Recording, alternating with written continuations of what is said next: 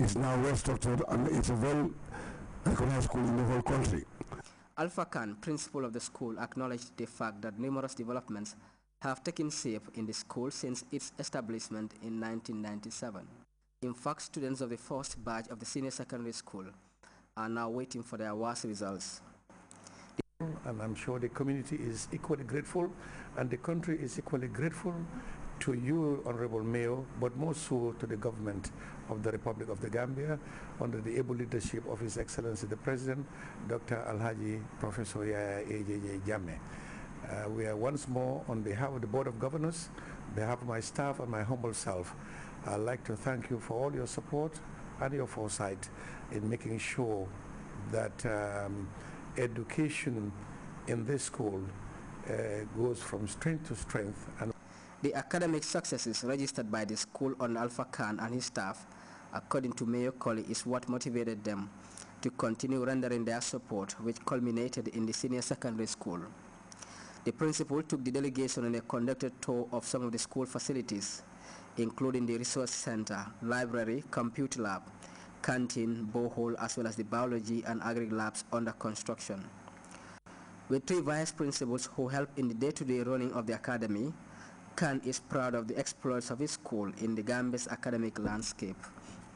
Several years, I cannot, but each time the results of the Becky are out, my students will excel.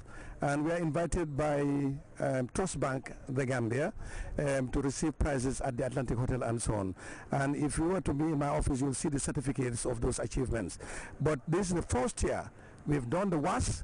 We're hoping the results would be good. Mayor Yankuba Colley was impressed after the visit. It's very good.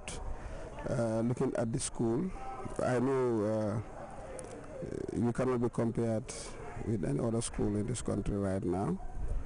Looking at the structures that are put in place, and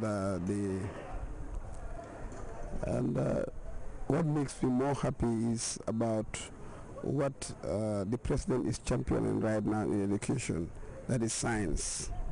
And I think making our senior secondary school to be entirely science, academy, I think we would love at one day to have a scientist that that emerged from our school. From the 22nd July Academy, the delegation proceeded to Talendi Market, where they met Chernobari.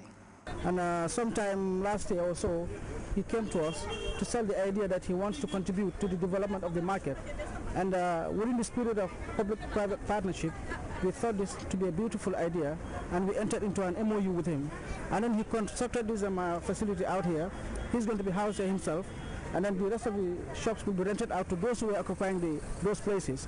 And we're going to give him a tax break up to 7 years, after which he would start paying regular rent. Chernobari, who first came to the Gambia in 1998, said his contributions to the National Development Cause were inspired by the wealth he was able to make here, coupled with the love he has for the country and her people. Vegetable vendors on the Latrikunda Highway were recently asked to vacate for safety concerns associated with the congestion created by vehicles that ply the highway. For this reason, the KMC top Achilleans visited Abuko and Joshua markets to show the vast land that could be used instead of congested pavements. Or the old Joshua market where we are now, or even Marshangela in London Corner. These are solid structures that the council has hugely invested in, but they are being hugely underutilized. So we're asking them, we're appealing to them to get back to these markets and do business, right? In as much as people need their goods, they'll find them wherever they are. For safety purposes also, I think is. Yeah, and for safety purposes as well, because we have had incidents where women at Latrikunda Highway were hit by vehicles. We've had reports of several accidents at that place, and then we came up with a joint team with the Central Police and even the Fire Service and other security agencies to ensure that they are no longer exposed to those kind of dangers. KMC officials say the mandate of the council transcends tax collection and the provision of social services. Town planning, they maintain, is an integral part of the council, and that the public is urged to cooperate in this endeavor. Famara Fofana, GRTS. A former teacher at the St. John's School for the Deaf charged with rape has been acquitted by the Special Criminal Court. The trial of Alhaji Njai could not proceed because of lack of credible evidence. Ibrahim Jata was following proceedings and he now reports. Alhaji Njai was arraigned on the 20th of April 2011 on a single charge of rape which he denied. Prosecutors allege that the accused person, who is a teacher at the St. John's School for the Deaf, raped a student attending the school who is partially deaf and dumb as well. According to the mother of the girl and first prosecution witness, her daughter returned late from school on the 10th of February 2011. Offended by this, she scolded her and promised to stop her schooling, which she did for 2 days before the girl informed her that the reason for her late return from school was because the accused person had held her back in his room where he forcefully had sexual intercourse with her. The matter was subsequently reported to the deputy principal of the school, who took the girl to a doctor the next day. A medical report was consequently issued by the Royal Victoria Teaching Hospital, who examined her. The medical report is in evidence as Exhibit P3. Several other witnesses, including the alleged victim, also testified in the trial, yet the 19-year-old girl recalled the month of the incident and failed to remember the year it occurred. She told the court that the accused invited her to his house to teach her sign language, but when she got there, the teacher closed the door and forcefully raped her. On the other hand, the accused person strongly denied the accusation on oath, raising an alibi in his cautionary statement.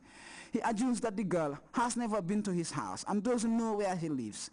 Prosecutors had urged the court to convict the accused and hold him for defilement as an alternative, relying on the evidence adduced and the medical report to establish carnal knowledge, despite admitting to contradictions in their case. Defense had, however, raised serious reservations on the guilt of the accused, arguing the absence of vital exhibits never tendered in court. In his examination of the evidence before the court, Justice Nkea noted the contradictions in prosecution's case, especially in the testimony of the alleged victim, who seemed to forget the year and setting of the incident despite her evidence that the accused took her to his house and raped her.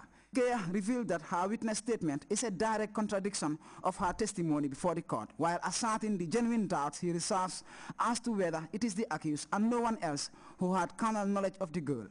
In law, when doubts are registered, they are resolved in favor of the accused, according to Justice Nkea, who consequently acquitted and discharged the accused person for lack of credible evidence.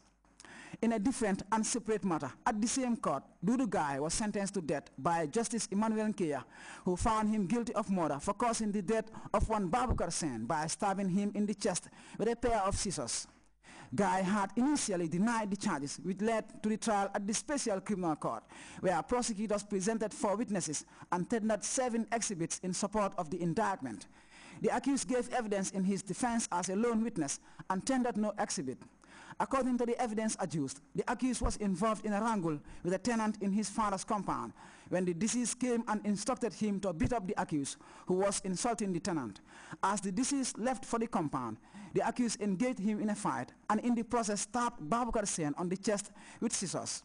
The pathological report describes the wound as deeply penetrating, extending to the heart and pericardium. The nature of the injuries clearly showed the use of lethal weapon, indicating the intention to cause grievous bodily harm or death.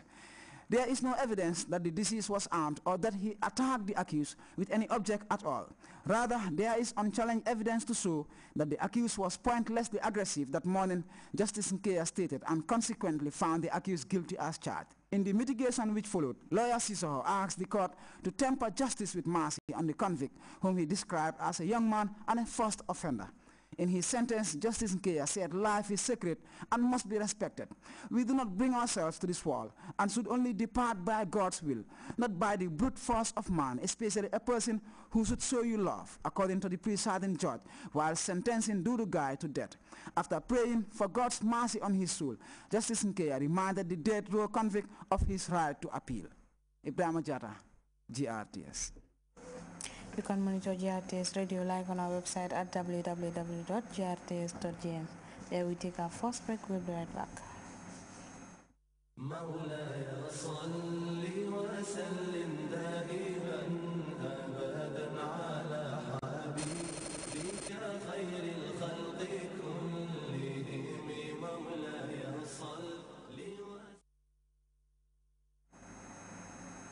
Welcome back.